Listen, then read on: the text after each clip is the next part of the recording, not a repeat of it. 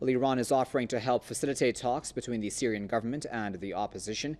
Iranian President Hassan Rouhani called for collective efforts to help facilitate national dialogue in Syria and in Bahrain so the nations can decide their own fate.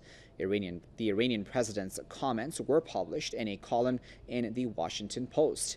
The Iranian president said he believed that the vicious battles in Iraq, Afghanistan, and Syria are over the nature of those countries' identities and their consequent roles in the region and the world.